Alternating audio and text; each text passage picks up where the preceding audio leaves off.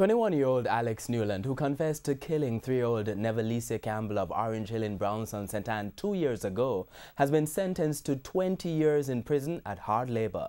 Newland was sentenced in the St. Anne Circuit Court this afternoon. TVJ's Kirk Wright has the details.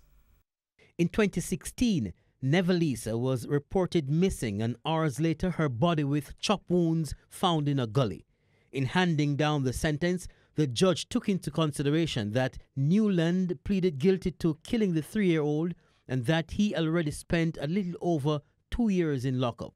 Newland's lawyer, Linton Gordon, pleaded for mercy, saying his client is mentally ill and that he assisted in the search to find the child the day she disappeared. But the judge replied, saying the psychiatrist reported that Newland had no history of mental illness and that he was fit to plead. Judge Dunbar Green told Newland that the act he committed was gruesome, senseless and irrational, and that he showed no sign of remorse. She asked Newland if he had anything to say to Nevelisa's mother, who was in court. Newland replied in hushed tones, saying he was sorry. Kirk Wright, TVJ News.